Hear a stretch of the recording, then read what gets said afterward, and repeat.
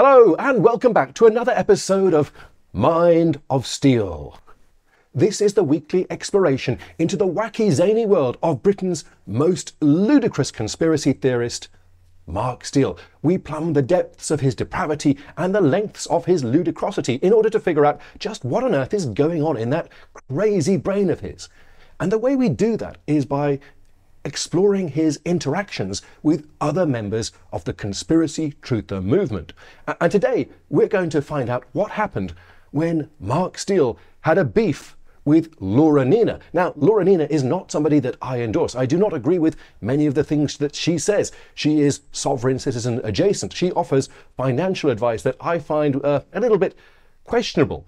But today's episode is not about her. I don't want to get into a beef with Laura Nina. I want to find out what happened when Laura Nina had the temerity to point out that some of the things that Mark Steele says are plainly ridiculous. Yesterday I put a post up about Hancock and his magic chips, and as you can see, Laura, that's her real name, seems to think that they're not real. I got attacked by Mark Steele, which I was actually very shocked about. And he started spamming my wall, replying to everyone who also didn't believe.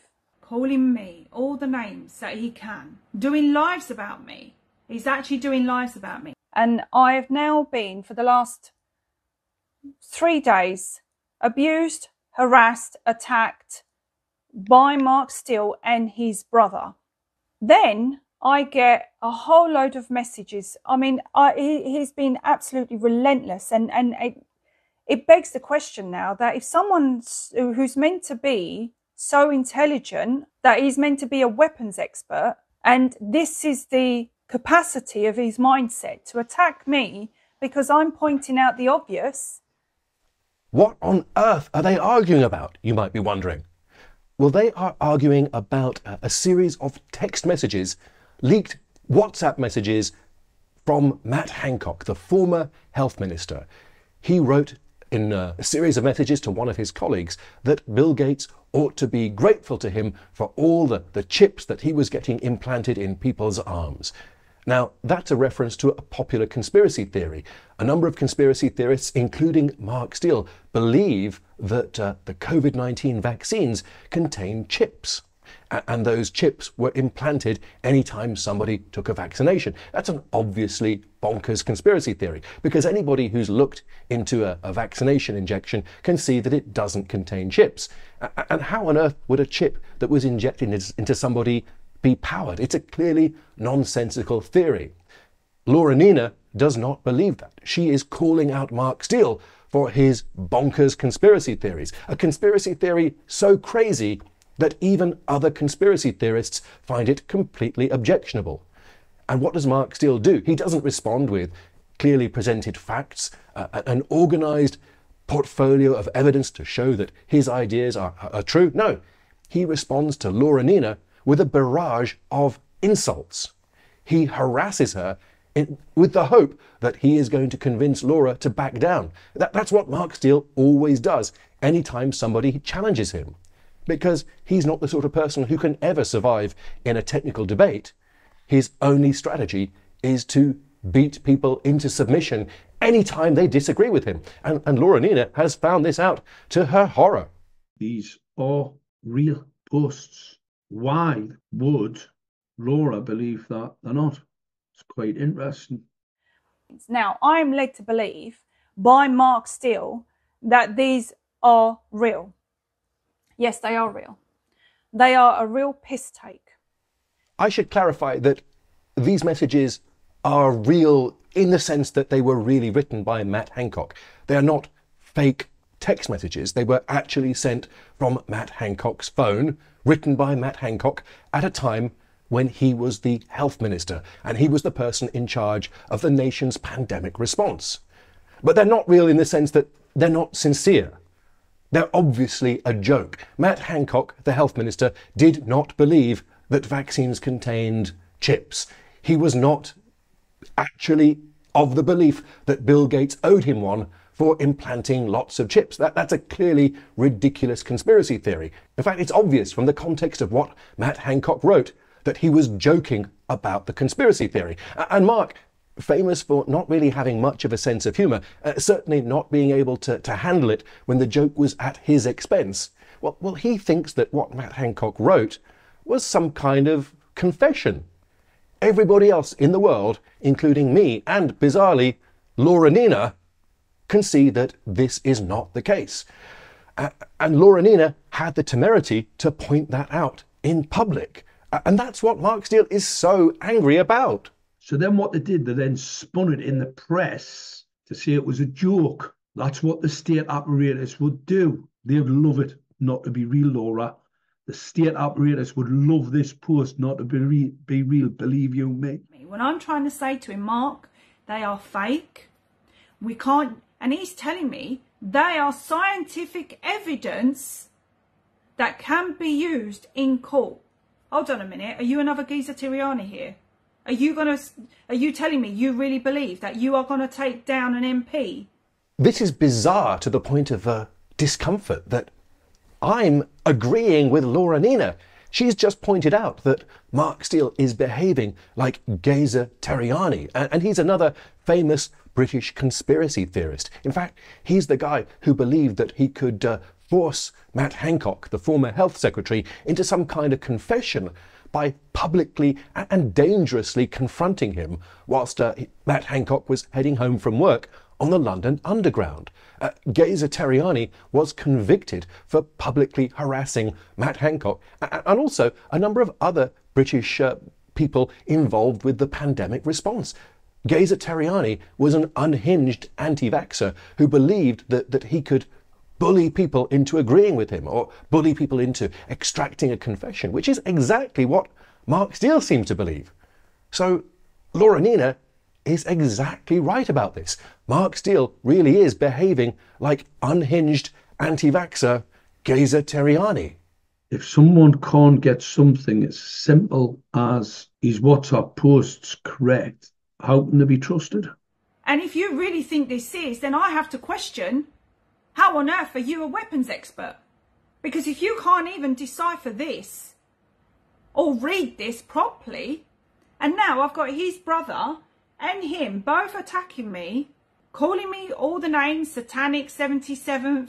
The point is, with your track record, you shot a girl, you disabled her, you went to prison because of it.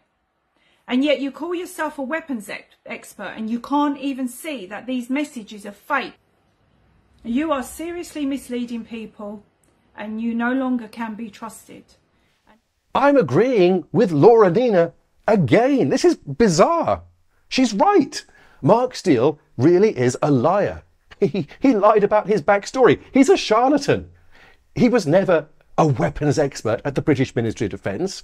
Now, aside from the fact that that isn't even a job title in the British Ministry of Defence, well, there's no time when he ever could have been in a position of technical or scientific responsibility.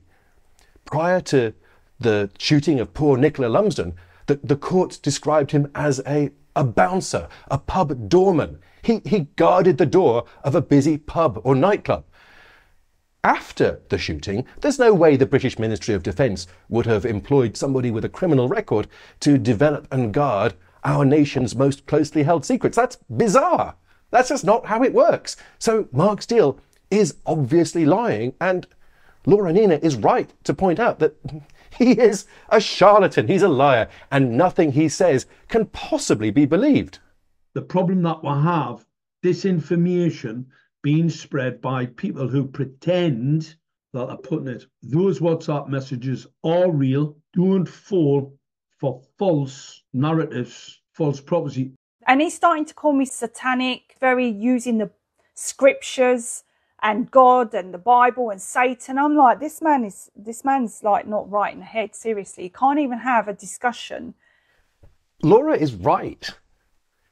You can't have a debate, a constructive discussion with someone like Mark Steele. If you disagree with him, he just insults you. He turns around and calls you a nonce, a paedophile. He says you're a Satanist, a member of the cult, or that you work for Brigade 77, the military intelligence organization that Mark Steele believes has been persecuting him since childhood.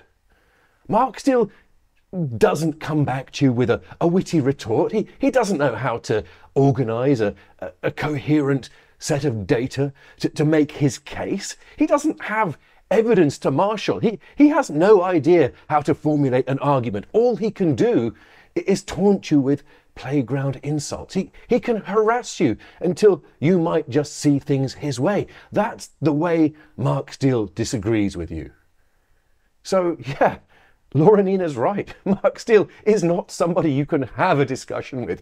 And just as Mark Steele's arguments fail, the one thing he always falls back to is this bizarre kind of fake religiosity. Does anyone really think that the man famous for shooting a teenage girl in the face is some kind of devout Christian, some witch finder general who's going to find everybody who disagrees with the core tenets of Christianity, the religion that he holds so dear? None of that is remotely true. Anybody can see that Mark Steele is just a hard-drinking former bouncer, ex-con conspiracy theorist who resorts to the lowest, cheapest insults anytime he thinks it's going to help make somebody feel upset. It's just his way of striking back. And Laura, it must have been awful. You tried to have a discussion with him. It never works out.